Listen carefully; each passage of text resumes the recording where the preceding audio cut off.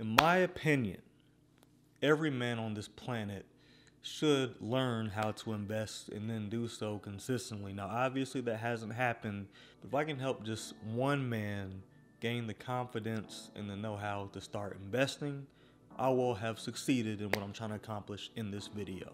Just for the record, I do have an investing course coming out soon, but I do have early access for some folks who do want it in the near future. So what I want you to do is hit me up on Instagram. I have the link below. DM me on Instagram saying that you're interested in the investing course, and I will hook you up. And, you know, just for the record, it's going to be $97 for anyone who is like an early bird to it. But if you feel like that's too much and you don't want to do that right now, that's perfectly fine. I do also have a book. It's called The Wealth Journey. I do break down investing in that book as well. Not quite as well as I do in my course, obviously, but I still break it down a lot where you can actually gain some good knowledge from it. Anyway, let's get into the video. So I'm going to start off by saying there are definitely levels to doing this, and there's definitely 3 different topics that I'm going to hit in order for you to fully understand what you should do in order to even start investing. But first, I want to let you know that there's a few things you got to knock out first. First of all, you've got to be financially stable. And if you're not sure what I mean by financially stable, check out my video called How to Be Financially Stable. And also check out my last video, which was called Money Advice to Young Men Just Getting Started. I break down a lot about being financially stable in that video as well. But basically, make sure your money's right. Make sure you have a decent amount of money saved. Make sure you're making a decent amount of money and that you have a solid budget going for yourself that you can actually stick to. Make sure you're just not being about useless with your money. Just, can you do that? Nah, but that's basically the start of all of this. You want to make sure you have that security. That's basically your foundation when it comes to money. You want to have that stuff set up first. I had an emergency fund and a savings account and a decent amount in my checking account before I even started thinking about investing personally, because I just didn't feel secure with throwing money at investing, especially when I didn't know that much about it, worried about losing it and then not having nothing in my savings account to pad any of the risk up. It was just kind of scary for me. So that's what I would say. If you want to have the most peace of mind, make sure you have that. But those videos I just talked about go way more in depth to that, so check those out if you want to learn more about being financially stable. But we're going to jump into this video. This is what you came here for. So the first thing I want to talk about is there's levels to investing. So the first level that I think of, at least, is a thing that most adults are introduced to when they start working a full-time job, because their job typically has a 401k or a 403b or something to the equivalent of that. And you probably already have that, but I'm going to say this for the sake of this video because there's a lot of men and there's a lot of women who have not started investing in the 401k and they're like 40 plus years old, and that to me is terrifying. And for some of it, it's not their fault, because maybe they were never taught about a 401k or what a 401k even is. Maybe they just saw it as an extra expense. Like, why would I spend my hard-earned paycheck on a 401k and I can just save it? Well, when you save it and keep it to yourself, it's actually significantly less. And I've had to talk to a bunch of people where I work at now about how important it is to set up a 401k. And of course, I can't tell them what to do with their money, but I can tell them what a 401k is and why it's important to have one and why it exists in the first place. So that's what I did. And needless to say, a bunch of people that year signed up for their 401k because they understood then that that is their retirement, that it does have compound interest, and that the company actually does match you when you invest in the 401k at a certain percentage. So if you are watching this video and you actually have access to a 401k at your job and you have not yet invested in your 401k, I would highly suggest at least look into it. I can't tell you what to do with your money, but I can tell you, if you're interested in investing and you know that that is an option for you, you're shooting yourself in the foot by not investing in a 401k. You're turning down compound interest, you're turning down a retirement plan, and you're turning down your company matching you at whatever the percentage is that they match you. And if you don't know what that means, I'll tell you what it means. A lot of companies that offer 401ks offer what is called a match program. And when they match you, it's basically saying, let's say, for example, you work at a Walmart distribution center, for example. And let's say, and I don't know what their actual policy is, but I'm using them as an example. Let's say that their matching program is 5%. So that means when you invest 5% of every paycheck into your 401k that they're going to match you. And let's say they decide to match you 50 cents for every dollar you put in. That means once you've invested $100,000, they already put in $50,000. That's a big example, but that's to put it in perspective. You can think of it in any way you want to. For every dollar, it's 50 cents. For every $20, it's $10. For every $100, it's $50. And it's going to add up. And it's going to compound. It's going to keep growing and growing and growing and growing. So that's why it's extremely important to have a 401k, and I think that is a solid base, especially if you've never heard of investing before you started working and now you're working and you're in a 401k. That's a great place to start, but it doesn't have to end there. For a lot of us men, it stops right there because that's all we know about investing, typically speaking. And some of you may have heard about this, but I'm going to introduce it to this video as well, and that's the Roth IRA. A lot of people don't understand the difference. Like, some people say, well, what's the difference between a Roth IRA and a 401k? Well, there's actually a big difference. Like, the limits on them are different. Like, for example, the limit for a 401k as of this year, you can invest almost $23,000 into your 401k if you want to. That's the cap for it. And as your money goes in, it's not taxed yet. So they actually take part of your paycheck that hasn't been taxed and put it into your 401k. So that way it maximizes the growth. The thing is, once you take the money out for retirement, it gets taxed. So that's for your 401k. Your 401k can go up to $22,500 as of this year, but that's for the full year that you can contribute to it. But for the Roth IRA per year, it's much lower. It's $6,000 if you're under the age of 50. $7,000 if you're over the age of 50, but it's still much lower than what you can contribute to the 401k. But the upside to that is, sure, when your money goes in, it's already been taxed. So that's your after-tax money that goes into your Roth IRA. But once it's time to retire, you take the money out that's already grown and increased with interest and all that good stuff and compounded over the years. You take that money out without being taxed. So they kind of play off of each other. So I think it's extremely valuable to have both. I have both. But the thing about your 401k that's really cool is you really don't think about it. You really don't miss the money. The money just kind of leaves. But I don't want y'all to just keep it at the 401k. The Roth IRA, you can decide to put money into it here and there if you want to. You could decide to do $500 a month. That would be $6,000 a year. So you would be exactly where you need to be by the end of the year. Or you say, you know what, I'm not going to automate it, but I am still going to contribute here and there when I can. And then eventually when you get to a point where you can automate it to $500 a month or $1,000 a month until you hit $6,000, whatever the case is going to be for you. But whichever way you look at it, that's an extremely great place to start. Now, keep in mind, we haven't even gotten to my favorite one, which is investing individually, like in your own investing account. Let's say you have a Robinhood account, a Webull account, a TD Ameritrade account. If you don't know what those are, I'll leave them in the description. My favorite one right now is Webull. It's been my favorite for a long time, actually. That's actually the app that I'm using in my investment course, because I don't just want to give you the advice in these videos. I want to actually teach a comprehensive course to a bunch of people for those who want to actually learn more about investing. You're going to hear me say in these videos a lot, do your research on this, do your research on that. But if you don't know what I'm talking about, you're going to have a hard time getting the research. So in my course, I show you how to break down the resource. I'll show you how to break down the stocks, the companies, all the different terminologies, all that good stuff. And if you want access to it, hit the link in the description. It's a link to my Instagram account. I want you to DM me, letting me know that you're interested. Right now, I'm doing Zoom calls for those who are interested. Anyway, moving on. Individual. This is the part where I'm at right now.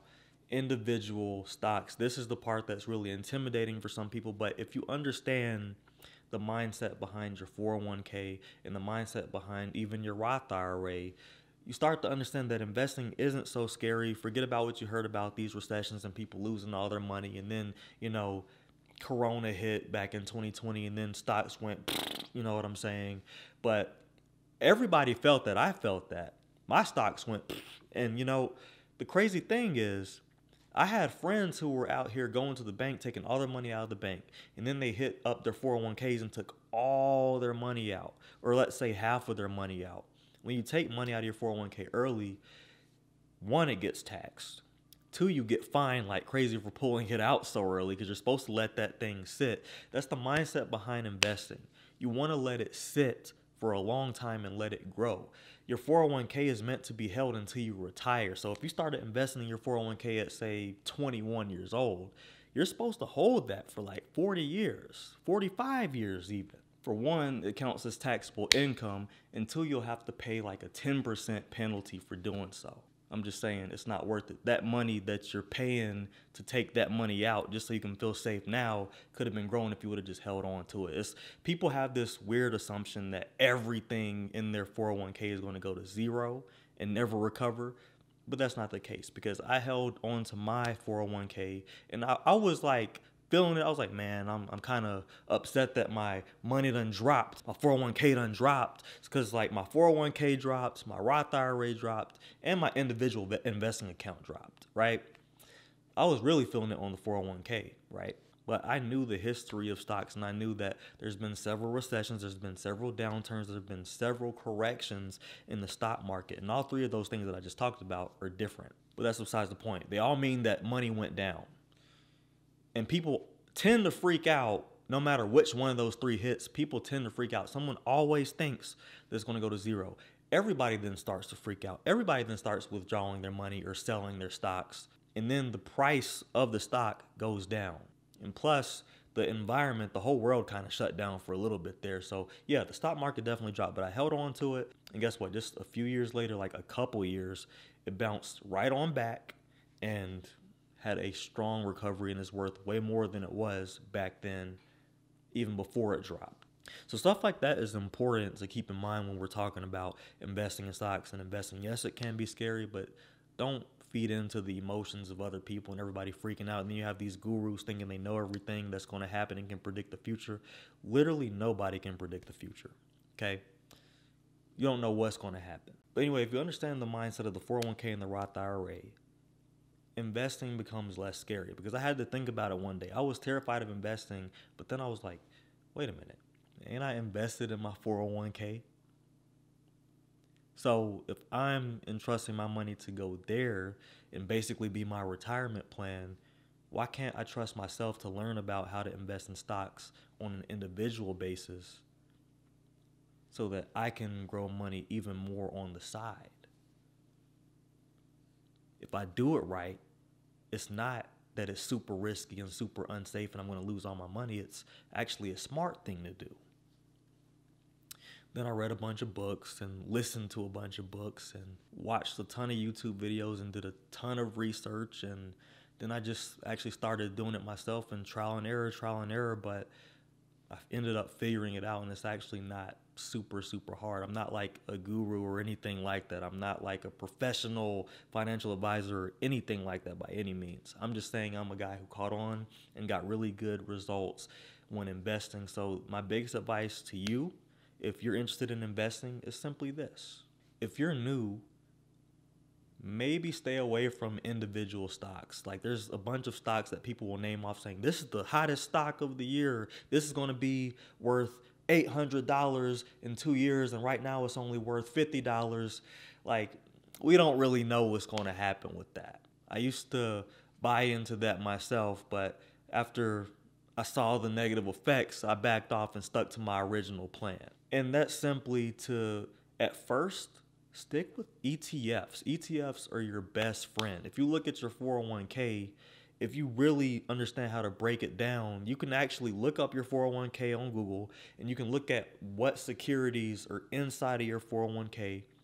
And as you look at the top, let's say top 5 of what's in there, you start to understand that that's what's carrying your whole portfolio. You start to understand, oh, these are the companies that are within my 401k. And I'm not saying that you should necessarily invest in all of them, but what I am telling you is there's a way to break things down in such a way that's easy for you to understand. Because your 401k is basically just a big fund. It's just managed by someone else, right? An ETF is a little different. An ETF is not managed by a human. It's managed by an algorithm, and the algorithm is smart enough to actually switch out companies. So if a certain company in that ETF isn't cutting it, let's say an ETF has 200 companies in it. If, let's say a few of those companies aren't cutting it, they get taken out of the team and replaced with better players. That's essentially what happens. So I would say learn as much as you can about ETFs. Learn about the different types of ETFs, because There's a few types. There's a broad-based ETF, which encapsulates a bunch of different sectors. And if you don't know what sectors are, I know I'm dropping a lot of knowledge on you right now, but just hear me out. If you don't know what sectors are, think about stuff like healthcare. Think about stuff like energy, technology. Think about iPhones, Microsoft computers. When you start thinking about certain products, you can start to associate them with certain sectors. And then, on the other hand, there's specialized ETFs. And then on the other hand, there's specialized ETFs that are just specific to one sector. Technology might have a specific ETF. Utilities and healthcare will have a specific ETF. It's up to you what you think is best and most lucrative for you, but that's where the research comes in, and that's where my course comes in to help you understand how to research these things and how to understand what the overall value of the stock is and how well it's been doing and pretty much what you're getting yourself into when you buy a stock. You don't just want to buy a stock just because this one guy tells you to. You want to be able to be to a point where no one has to tell you what to invest in. You know what to look at and what to look for in order to make a smart investment decision that you can hold for the next 20, 30, 40 years. It's not about just investing today and then watching it go up next month or next year and then selling it right then and there. Like, sure, you can make money off of that, but that's fast money. The whole point of this is generational wealth and making as much money as possible. The way you do that is by holding your stocks for a long time. So ETFs are your best friend. And as you get more comfortable with the ETFs and you start getting good returns from the ETFs, on the side, make sure you're learning about the individual companies and learning, it's going to be more risky because it's literally putting all your eggs in one basket as opposed to putting it in a basket that has multiple stocks in it, right? Because that's what an ETF is. It's a basket with multiple stocks in it. But if you do an individual stock, like say Apple, for example, you're betting all your chips on Apple. And there's nothing wrong with that. You just have to be confident and understand what you're getting yourself into and what the risk to reward ratio looks like. So start with ETFs, and then if you want to add individual stocks, you can start with 1 or 2 and then go from there, or 3 or 4, whatever. But I personally don't invest in more than 6 individual stocks. Currently, I'm only holding 4 plus a few ETFs, but you get what I'm saying?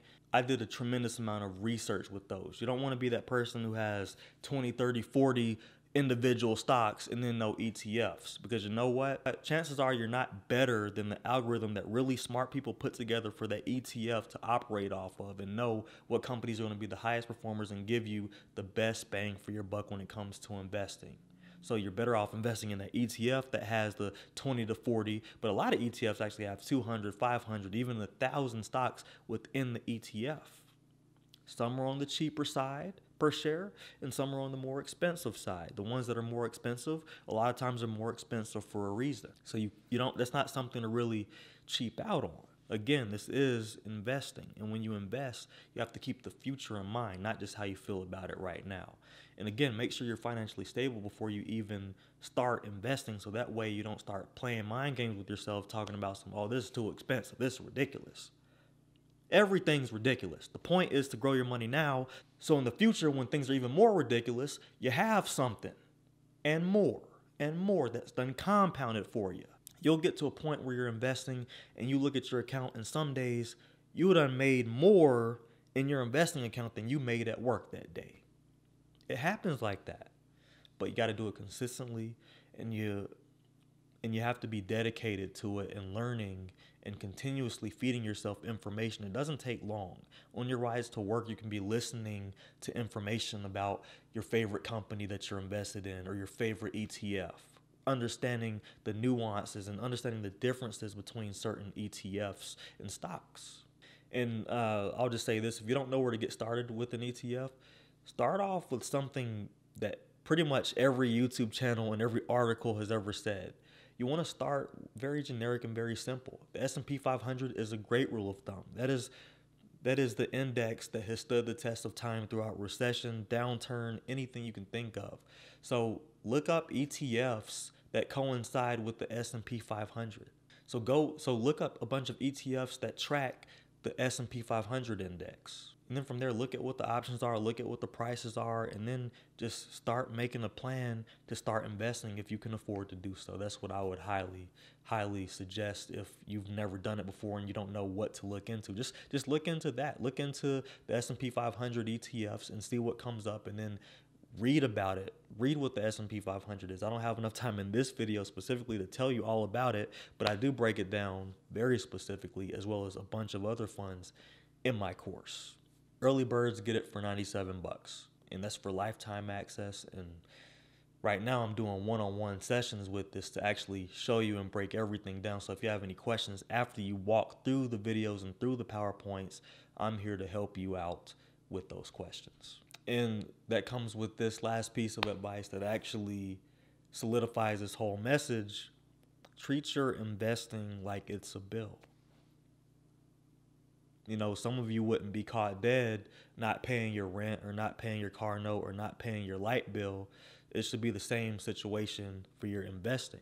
And a while ago, when I made my videos about saving money and that type of content to really nail people down on understanding how to save and how to automate, I always said this: pay yourself first. Pay yourself first. The way you do that is you treat yourself as a bill. Like, no, I'm the most important bill I have. I'm paying myself first. For me, I believe in God, so I pay God first, actually, then I pay myself. And it's an automatic exchange. Like, I have it down to the date. Transfer X amount of money from this account and move it over to this account. And that's me paying myself first. I don't have to think about it because I only had to think about it one time. I scheduled it up in my bank account, boop, boop, boop. And I have a video showing how to do that. It's called How to Double Your Savings. But I scheduled that in my bank account, and then boom. Now it just every single time I get paid, boom, boom. That's how it is for your 401k. And so once you start investing more and getting more serious about it, you should have a certain amount just boom, boom, investing for you like that. And a lot of investing apps don't have that functionality where they can do automations for you to invest in certain things, but Webull does. Webull actually does let you automatically invest in their securities. And at the very least, you could at least have money automatically transferred to the investment account, and then you still go up there and you select what you want to invest in. But that's what your 401k does, and that's what builds a lot. And for you, that's going to be your biggest source of income when it comes to investing. But in your own time, automatically invest and treat it like it's a bill. Treat it like it's something that is a must-do, like your life depends on it. Because your life might not depend on it right now, but your future just might. You never know.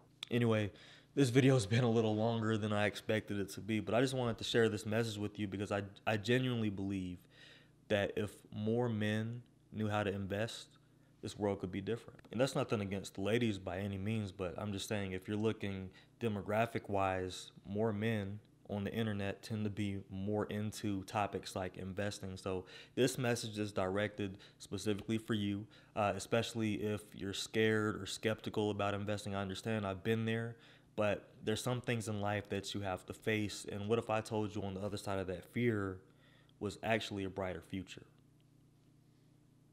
Think about that. Anyway, that's the video for today. Thank you so much for watching. My name is Reggie Bryant, and this channel is all about personal finance and personal growth. So you can control your finances, and control your life. Thank you so much for watching. I'll see you in the next video.